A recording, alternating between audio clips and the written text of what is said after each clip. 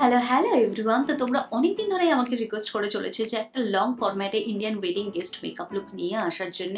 তো আজকে আমি চলে এসেছি তোমাদের জন্য একটা Indian wedding guest special makeup look নিয়ে। আর তোমরা জানোই মেকআপ স্টার্ট করার আগে স্কিন প্রেপ করাটা কতটা জরুরি আমার কাছে, because you should apply any makeup products on your clean skin only. So the first thing I do before I start doing my makeup is washing my face with a good cleanser, and for that I use this Dermavive Hydra cleanser, an oatmeal based cleanser, ideal to cleanse skin before makeup or any other time, even after makeup I mean. Suitable for all skin types as well, including the sensitive skin. You guys know that I have sensitive skin, so this cleanser is like the best one, and this is a very mild one. It cleanses your skin without drying and prevents any breakouts. I think I have been using this face wash for more than 2 years now, and it's amazing, guys. And next, obviously, if you want to achieve a good base for your makeup, then you should never skip your moisturizer, whether it's summer or winter, whether you have oily or dry skin. I use this Nutriderm moisturizing lotion with special vitamin E. It works excellent, guys, before makeup specially, and you can use any other time like in the night and during the daytime also. It is soft, non-greasy, gentle and suitable for all skin type. And after the skin prep, just look at my skin, guys. It is looking so soft and healthy. And in the meanwhile, while taking care of our facial skin, we shouldn't forget about our body skin. I have a the super dry skin, so I use this Dermavive moisturizing lotion. It's a daily use body lotion for all skin types, including the sensitive skin, ideal for post waxing, threading, shaving. When skin becomes very sensitive and you feel the irritation, so it can be used in all season also. It reduces skin sensitivity and gives a moisturizing effect for all day long. তো হয়ে গেছে আমার পুরোপুরি স্কিনটাকে prep করা। এইবারে আমি ultimately আমার মেকআপ করাটা স্টার্ট করব, এবং তার জন্য আমি ফার্স্টেই যেটা অ্যাপ্লাই করব সেটা হচ্ছে একটা প্রাইমার। তোমরা জানো প্রাইমার ছাড়া আমি মুখে কোনো রকম মেকআপ প্রোডাক্ট অ্যাপ্লাই করি না। তো প্রাইমারের জন্য আমি Maybelline Fit Me রেঞ্জের এই প্রাইমারটা সেই শীতের শুরু থেকে শুরু করেছি। এটা ইউজ করা আমি এখনো পর্যন্ত করে যাচ্ছি, মানে প্রত্যেকটা দিন, এবং এটা এখনো আছে। সব থেকে বড় কথা, মানে অনেকটাই আছে। তো এটা ভালোভাবে আমার ফেসে অ্যাপ্লাই করে নেওয়ার পরে আমি Milani কসমেটিক্সের এই ফাউন্ডেশনটা অ্যাপ্লাই করছি। তোমরা অনেকেই জিজ্ঞাসা করো যে একটা ফুল কভারেজ ফাউন্ডেশন সাজেস্ট করো দিদি। তো এটা খুব ভালো কভারেজ দেয়, কিন্তু আমি খুব অল্প পরিমাণে নিয়ে হালকা করে জাস্ট অ্যাপ্লাই করছি। তোমরা দেখো, তোমরা চাইলে এটাকে আরও বিল্ড আপ করতে পারো, সুন্দর একটা কভারেজ দেয়। কিন্তু যারা জানো আমাকে, তো তারা জানো আমি পুরো আমার ডার্ক স্পটসগুলোকে পুরোপুরি কভার আপ করি না, একটু হালকা দেখা যায়, ভিজিবল থাকে। আমি সেরকমই একটা বেস ক্রিয়েট করার চেষ্টা করি। তো সেরকমই একটা খুব লাইট একটা ফাউন্ডেশন লেয়ার করে নিয়েছি আমি। এরপরে আমি লরিয়ালের এই কনসিলারটা ইউজ করছি আমার আন্ডার আইসটাকে হাইলাইট করার জন্য, এবং ফেসের যে কিছু হাইয়েস্ট পয়েন্টস আছে সেগুলোকে একটু হাইলাইট করার জন্যে। আমি কোনো রকম আর আলাদা কনসিলার ইউজ করছি না কনসিল করার জন্য আমার ডার্ক সার্কেলস বা ডার্ক স্পটসগুলোকে। শুধুমাত্র এটাই ইউজ করছি, এই কনসিলারটাই জাস্ট হাইলাইট করার জন্যে। তোমরা জানো আমি অতিরিক্ত মেকআপ প্রোডাক্টস কিন্তু অ্যাপ্লাই করি না ইউজুয়ালি।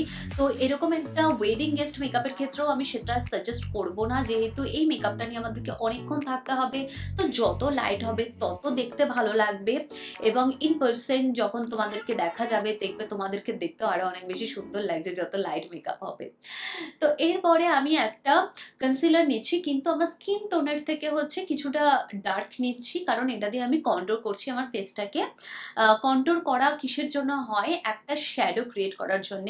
যেরকম হাইলাইট করলাম একটা লাইট কালারের কনসিলার দিয়ে, তো সেটাকে ব্যালেন্স করার জন্য একটা শ্যাডো ক্রিয়েট করতে হয় আমাদের ফেসে, একটা শেপ দেওয়ার জন্য, একটা ডেফিনেশন দেওয়ার জন্য আমাদের ফেসটাকে মেকআপের মাধ্যমে।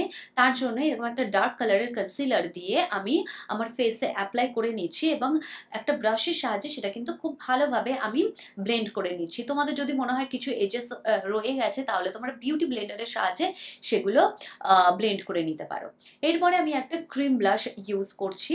তোমরা জানো আমি ক্রিম প্রোডাক্ট একটু যখন long lasting makeup look create করতে হয় তখন আমি ক্রিম প্রোডাক্ট ইউজ করি বেশি করে, কারণ কি সেটা অনেক বেশি লং লাস্টিং হয়, মুভ করে না বেশি, আর স্কিনটা অনেক বেশি গ্লোইও লাগে দেখতে কিছুক্ষণ তখন পর থেকে।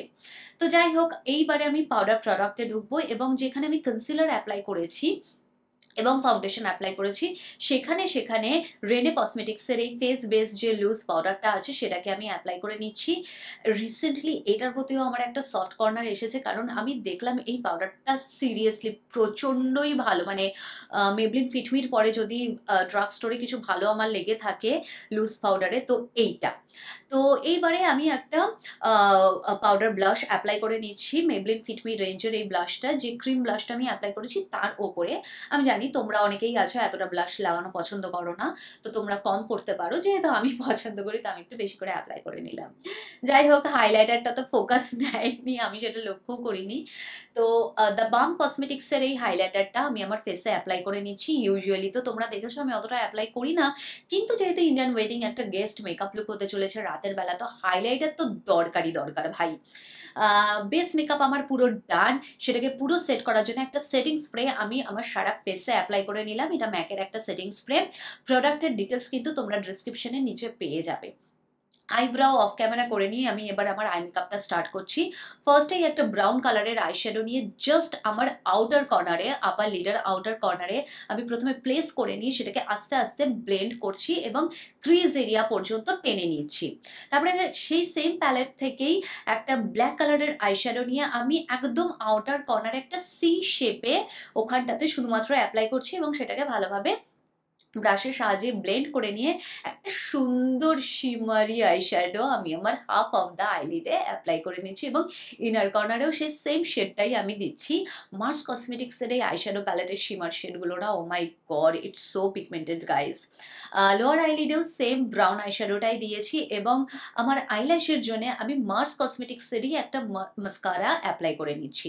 আর লিপস্টিকের জন্য আমার রিসেন্ট ফেভারিট, যেটা কিনা তোমরা মাল্টিপল টাইমস আমাকে জিজ্ঞাসা করেছো, আমি বলতে বলতে ফেড আপ হয়ে গিয়েছি, সেটা হচ্ছে জ্যান অ্যান্ড মাইজার এই লিপস্টিকটা। ও মাই গড, আমি এটা শেড নেমটা শুধু ভুলে যাই, নিচে দিয়ে দেবো তো তোমরা দেখে নিতে পারবে। তো that is the final look. এর পরে আমি পুরো জুয়েলারি পরে শাড়ি ব্লাউজ এবং মাথায় একটু ফুল লাগিয়ে তোমাদের সামনে চলে এসেছি। বাই দ্য ওয়ে ফলসিসও লাগিয়েছি। তো তোমাদের কেমন লাগলো এই মেকআপ লুকটা প্লিজ আমাকে জানিও।